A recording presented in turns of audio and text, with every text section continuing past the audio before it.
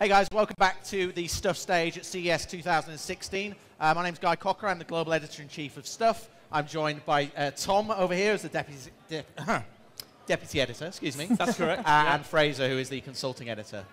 Hello. So this is the Stuff Wearable Awards for CES. Guys, just tell us a little bit about the awards and how you've judged them. You've been running around the show all week. Well, yeah, a couple of years ago we identified that wearables are going to be one of the biggest trends in technology over the next decade or so. So we very cunningly snapped up the CES Wearable Tech Awards position. And so for the last couple of years we've been running around trying to find the best, the most interesting, pioneering wearables, not necessarily the biggest brands or the biggest selling, but just things that are interesting and make you want to get involved, really. Cool, okay. So we're going to go to the first award, which is for the Misfit Ray. So tell us a little bit about the Misfit Ray. So Misfit have always concentrated on industrial design. Do you agree with that, Tom? I would say that's true. So their first wearable was this little coin-shaped, the Misfit Shine, which was, at the time, it was really minimalist. Yeah. But the only drawback with that is that some of us have quite nice watches that we like to wear. Right. So the Misfit Ray is designed to be a little bit more unobtrusive, so it can sit next to a watch, can sit on without a watch. Right. Mm-hmm. It's nice looking, and yet it has all the same functionality as the Misfit Shine 2. And can be worn, I think, as a pendant and on your boot. You can put it on your laces right, if you want. okay, so it doesn't have to be on your wrist. Yep, you can take the band out and replace it, but it's got activity and sleep. It's water resistant. Right. It's a really nice little thing. The works, basically. Yeah. Sorry, guys, I should have said at the top of this session, all of the coverage of our awards will be available on stuff.tv, and the hashtag, if you're on Twitter, is Stuff Wearable Awards if you want to tweet about the awards. So, anything else to add about the Misfits?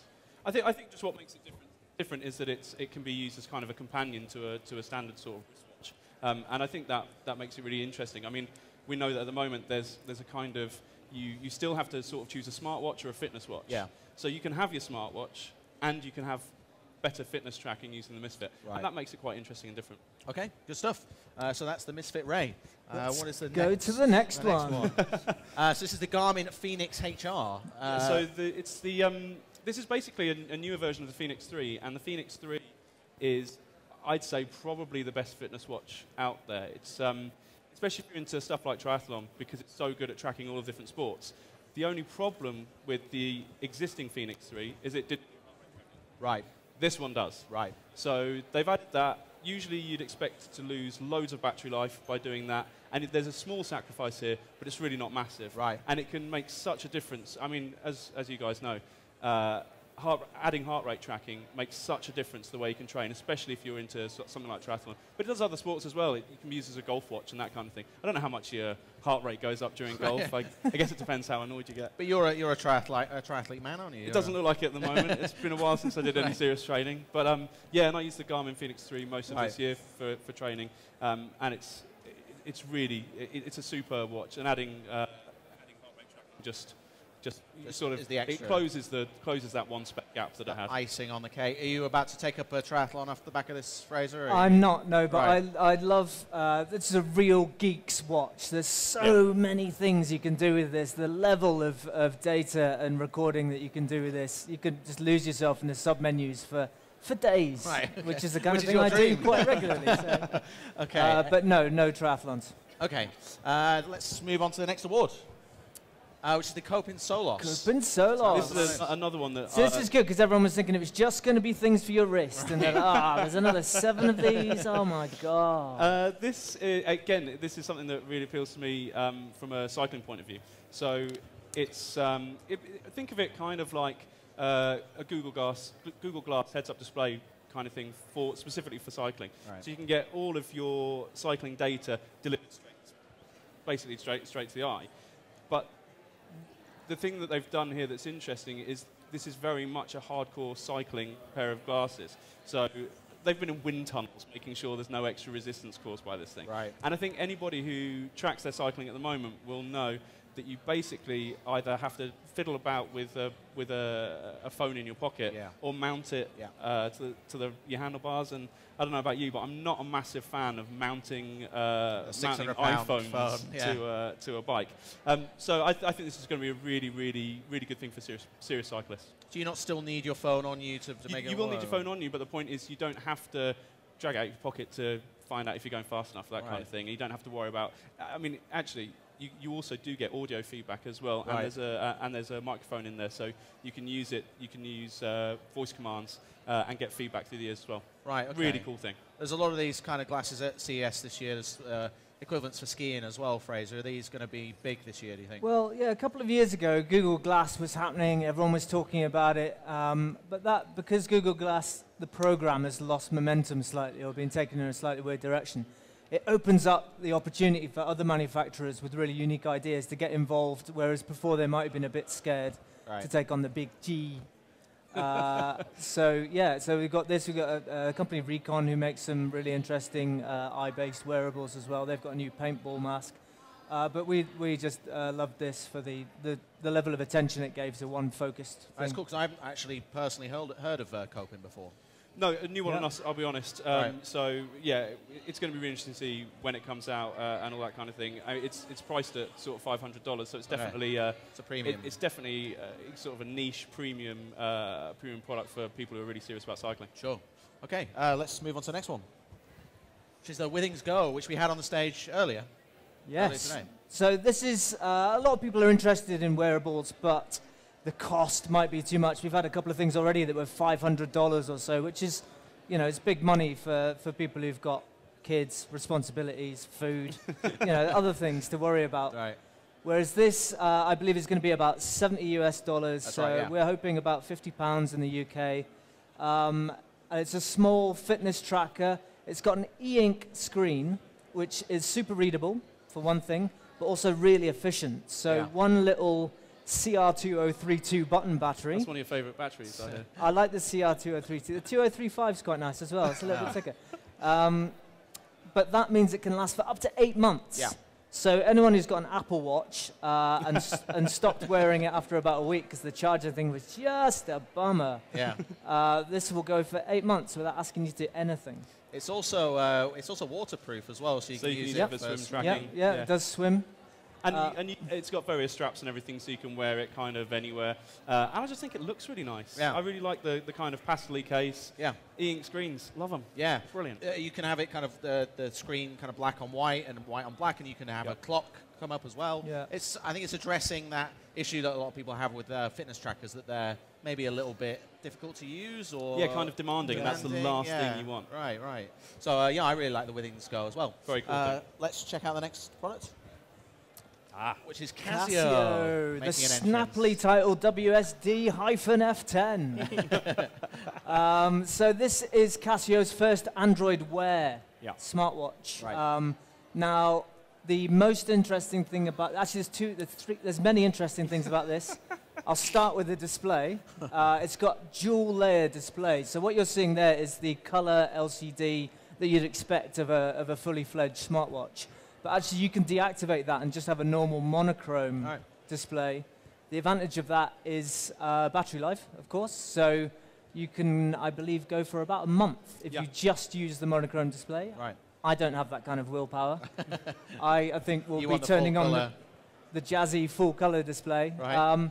Casio have geared this towards the outdoors market. So Casio, of course, famous for their multi-sensor watches, their ProTrek watches. So this similarly has barometer and compass, altitude, all of those things if you ever get out of the office, which we rarely do. Is that what NHG is? I have to admit, I don't know what this number on the main display here. Oh, who knows? 32,004. That's your barometric pressure. Right. Okay, that's good to know. That's good to know. Yeah. So that's showing upward trend in your barometric pressure. And what did you think of the design when you guys saw this? You quite nice. Like it? So it's a big, chunky thing. It's waterproof to 50 meters, which is quite unique for proper Android Android Wear smartwatch. It comes in red and black and green. Nice sort of outdoorsy colors. Right. Right. That famous outdoorsy colour, red. But you know, whatever you camouflage, man. Whatever you camouflage. It'll do it. Anything to add, Tom? No, I just think I think it's a really nice thing. I think the outdoor, the focus on the outdoors is really useful. And as I said, we're yet to really find a watch that's both an awesome smartwatch and an awesome fitness or health tracker or sport tracker. Could this be the one? It looks really promising. Cool. All right. Let's move on to the next award. Which is the Fitbit Blaze. Blaze. This is the one that caused the Fitbit stock to dip. It is. Let's not talk about that. Let's not talk about that. Is that warranted or is that? No. No. Not in our eyes, I don't think. No, I think the design, when you see it, actually it looks better in real. Better. I don't know what's happened to my enunciation. I've gone all London. It looks better when you see it in real life than it perhaps does in images. So I would encourage people to go to the stand and have a look at it. Right. There's different strap materials. You can pop the middle of it out and change straps. Right. And so we just think it's a really nice thing. And Fitbit is a company that's been in this game for a long time. Yeah. So you know that their apps are going to be good. You know that the recording is all going to be good. So I'm a fan of the Blaze. Yeah, Fitbit do have a good kind of ecosystem and lots of other fitness products. It again comes back to that possibility that this could be one of those uniting products because Fitbit are so good at all of the fitness tracking. The fact that they're now doing a watch, this could be the Holy Grail. It could be the Casio, it could be the Fitbit. Right. But we're all sort of heading in that direction now, sort of combining the health tracking and the usual sort of smartwatch functions. So yeah, it's looking good, and it's a good price as well, $200. Right. Okay. So that's not too bad for a full color. Not at all. I mean, compare that to a lot of the big smartwatches, an Apple Watch, for example, and that looks really good value. Are there any specifics that kind of stood out in terms of what it does in terms of fitness for this product? Everything you would want it to is the answer. So activity, sleep tracking. It's got a heart rate monitor. So everything you want it to without being too expensive, too bulky, or I think up to a week battery life as well. I heard. Yeah, which, and I definitely reiterate, Apple Watch, Schmapple Watch. Pictures don't really do it justice. Right, so go and check it out well worth checking on out, the Fitbit stand. Definitely go and have a look at it in real life. In real life. Actual life. Go check it out. All right, next award, which is the Hexaskin Smart Shirt, which That's again not we a had. wearable, is it? What, you wear a shirt? It's more wearable than... We had this on the stage earlier. I was interviewing the guys from Hexaskin, and sounded really interesting. I can't wait to try it out. I think I'm going to say I think this is one of, if not my favourite things of the show this year. I think it's an big statement from Tom. Yeah, it's awesome. Favourite thing of the show. Favourite thing of the show. I think it's fantastic. It's so you wear it. I mean, you can just train using that. You can wear it under a normal shirt or whatever. It'll last. The battery life is like 30 hours. Right. So this is instead of wearing a heart rate monitoring strap and a fitness device and those weights on your ankles that I never really understood. No, forget the weights. There's nothing to do with weights. This has all the recording stuff built into the shirt. There's nothing touching your skin apart from fabric. Yep. And on top of the usual fitness tracking stuff, heart rate and that kind of thing, it'll also monitor your breathing and perspiration. And one of the demos we saw earlier, in real time on the app, you can see your lung function, basically. It's a really, really incredible thing. I think it'll let you really dive deep into your training metrics. Love metrics. But also, you can wear it at night, and it will monitor your sleep patterns and also how well you're breathing overnight. So it's looking like a really, really advanced fitness tracker. It's very good. It's the real-time data you get when you see yourself and your breathing and your heart rate. It's very, very clever. I can't believe we've had to wait until 2016 in order to get a real-time display of our lung function. Exactly. But it looks I so mean, pretty. forget hoverboards. Right. We're in the future now, kids. Yeah, it's on. So you think you can see yourself using this for running, though, Tom? I would say so. I mean, so what you can do is there's a sort of device component and there's a shirt component. Right. And you can buy more shirts. I mean, I don't wear a single shirt for 30 hours at a time, so I'd like the idea of being able to swap out every so often. But yeah, I think you can use it for serious training, but I think the sleep monitoring aspect is really interesting as well. One of the things that we talked about on stage was the price. It's not a cheap device, but it's being crowdfunded essentially at the moment, and So at the moment they're on Indiegogo. So you can purchase through Indiegogo. There's a good offer on there at the moment. I think I'm right in saying it works out $300 for the full kit and something like $170 for extra shirts. For extra shirts, I think that's right. about right. Yeah. And I think it's really cool.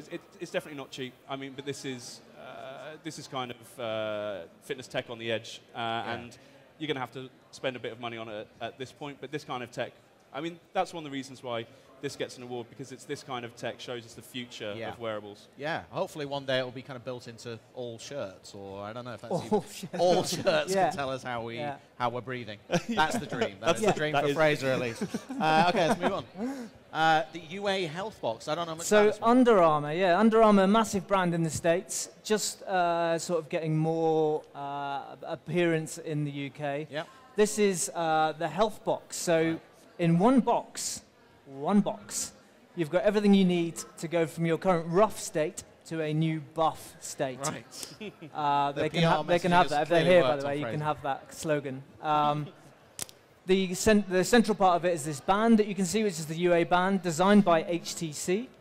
So that does all your activity tracking and all of those kind of things. Right. But also in the box, you get the heart rate strap that we just said that we don't like wearing, but sometimes we do.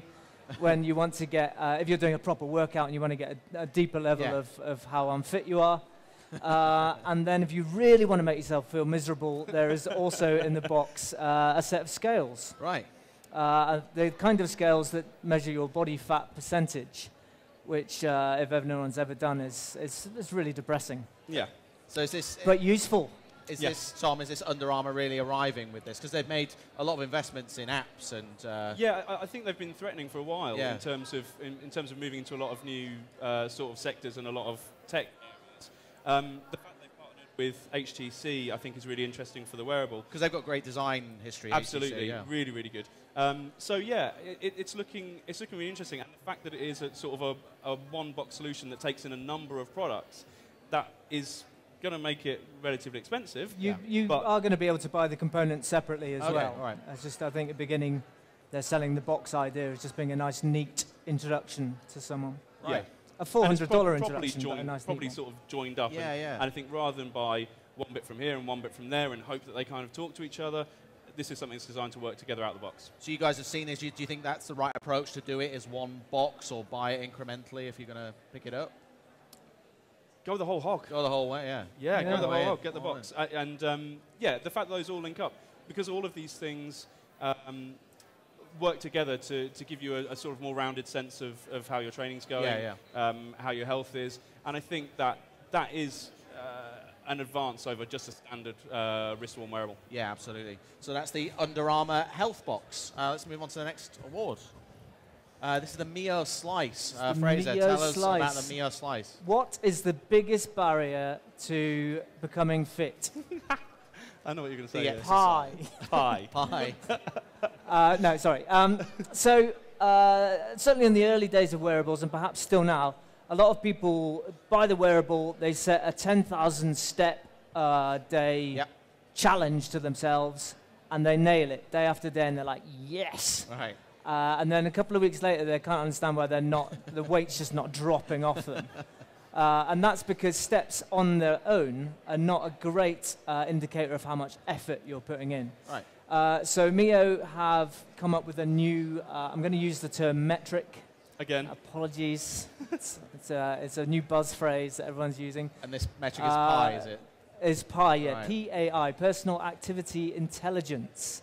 And now that combines your steps with your resting heart rate, your total heart rate when you're working out, and it combines those using science. It's not just some kind of ramshackle formula that they've come up with, using actual real science to just give you a score that is more useful to you, so you know at the end of the week how much effort you've actually put in. Right. And then you can see the weight dropping off. Right. So this is going to replace steps, because everyone knows 10,000 steps is kind of your baseline. We're moved to PI. With steps. It's useful. So they've got this Slice wearable is a new one that they're created to work with this PI metric. Their existing wearables will also be able to record PI. but this is the one that will show it on the screen and Right. be part of your sort of weekly workout schedule. Cool. And what do you think of the purple colouring here? Is there multiple options? Purple.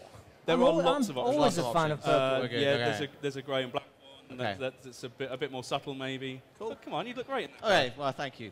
All right, are we... I think we're on our last one. We're on last award. Unless I can no longer count, which is possible. Which is for the FitCat Ultima Plus. Well, this is a nice one to end on. Yeah. Because all of the previous 9 have been wearables that you might buy for yourself, Yeah.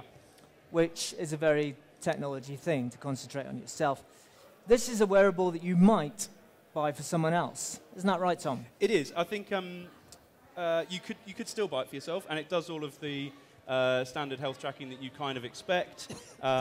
So it'll do your heart rate, steps, all of that stuff. But it also does things like gives you reminders to drink water and take your medication. And on top of that, you can use the app to create guardians, essentially.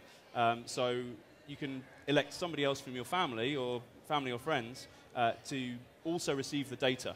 So they can kind of track how you're doing, how your heart rate is, all of that kind of stuff. And it also includes an SOS button. Right.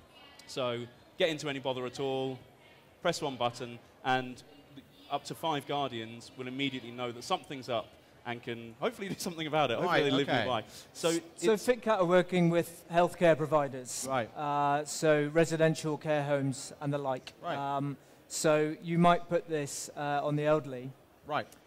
In order so that you, so it will remind them to stay hydrated, to take their medication, Sure.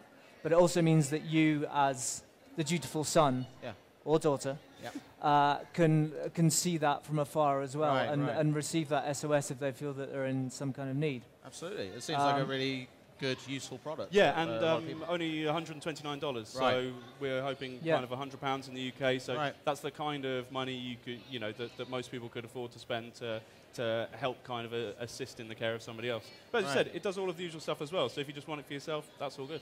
And again, FitCat, a new name on the market, really. I've not seen Yeah, there's before. a few different form factors as well. Right. We've gone for the Ultimo Plus because it's got all the bells and whistles. And Right, okay. we are Stuff Magazine, and Yeah, yeah. we like bells and whistles. Right. But they've got one that looks more like an analog watch. They've got one that looks a bit more stylish, something a bit less techy looking. Right. So they've got various options. So yeah, we're going to follow them with interest. Yeah, I think Cool. they had the first generation of this product was available earlier in this year, and admittedly not a huge amount happened, but they're definitely moving on now, as Fraser says, with a bunch of products, and I think the Ultimate Plus looks really interesting and something a little bit different. Yeah. So we know that Tom really liked the Hexo the best. What was your particular favourite on a personal level, Fraser? Anyone stand out? I think all of them. Anything else at CES? But in particular, I'm quite excited about the Casio because, Right. as you know, I'm extremely outdoors. You are. I am. Action man. I'm like Bear Grylls. Right. So I always want to know exactly what height I'm at, for example. Right. So I'm quite excited about that. That's sort of the higher expensive end. The Misfit Ray, Yeah. the little subtle one. Yeah. Because I also like to put a nice dress on of an evening and go out without, looking too geeky. Right, of course. Tonight, hopefully, that will be. Well, Fingers yeah, crossed. tonight. Fingers crossed. Thanks very much, guys. You can find out more about our wearable awards as well as our ongoing coverage of CES 2016 on Stuff TV. And if you're in here in Vegas, we'll be back tomorrow with the What Hi-Fi guys. So thanks very much for joining us.